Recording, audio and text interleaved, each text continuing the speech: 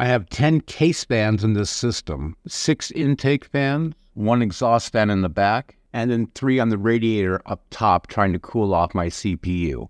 I'm using an ASUS motherboard, and all 10 fans are PWM fans, and all PWM fans are connected to a fan hub on the backside of my computer. And then from the fan hub to the motherboard, all fans are controlled by the CPU fan header. And each of these 10 case fans are rated at 2,000 RPMs. I've downloaded Hardware Info 64 so I can check the RPM fan speed. And you can see right there, they are spinning at about 1,300 RPMs. And this RPM is just with my system idle, absolutely doing nothing. And at that RPM, my system's idling between, I'd say 36 to 38 degrees Celsius. All right, I have Windows 11. I'm just going to go to the Start menu, click on the icon. I'm going to click on the power icon, and I'm going to hit Restart.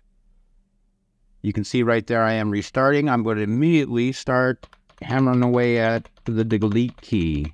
Yeah, I know my keyboard is dusty. And we are now booted to the main home page in the BIOS. I'm going to go down here. I'm going to click on Easy Mode. And then you can see towards the bottom of the screen, you can see the fan profile. I'm going to go ahead and click on Q Fan Control. And now if you look to the left side of the screen, you can see that this motherboard has a CPU fan header, channels 1 through 3 header, a HAMP fan header, and a couple pump headers. But remember, all of my fans are connected via fan hub and plugged in to the CPU fan header. You can see it's highlighted there. And you can see at the bottom, you have 5 options: standard, silent, turbo, full speed, and manual.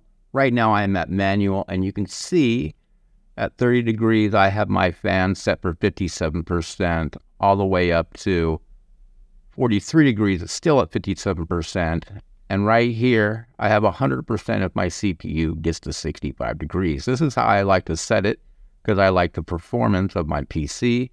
But again, let's turn it down. So let's just go ahead and hit silent, and you can see how that drops the fan curve dramatically. And you can probably maybe hear that you just don't hear the fans anymore. But at this silent curve, let's go ahead and check the RPMs. First, we need to set the silent fan curve and save it. So what we're going to do is click on Exit. We click on Save and Exit. And you can see right there that the CPU fan profile has gone from manual, to which I had it, to silent. I'm going to click OK.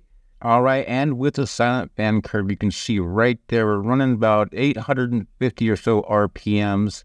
That's down from the 12 to 1,300 RPMs that I had it at. It's a lot quieter, that's for sure. And now my idle temps are anywhere from about 38 to 40 degrees. So the temperatures went up a couple degrees Celsius, but again, not bad.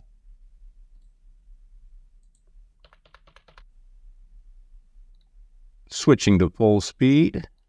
And you can see the graph goes full blast. And I'm sure you can definitely hear those fans. All right, and you can see right there, I'm getting about 2,050 to 2,070 RPMs at full speed. And even at full speed, the CPU temps looks like I'm idling anywhere between 36, 38 degrees. So definitely diminishing returns on increased fan speed. And so here we go again, back into the BIOS. I'm going to go ahead and click on Manual. I've kind of found the sweet spot, how I like my performance of my fans. I like it over 50%, and you can see my fan curve. Nothing too exciting, but again, I think for most people, standard or even silent fan curves will do just fine. And you can see there's really not much difference between silent and turbo. The fan curve increases a little bit, but if you're an enthusiast like me, go ahead and play with the fan curve that suits your needs, your noise tolerance, so on and so forth.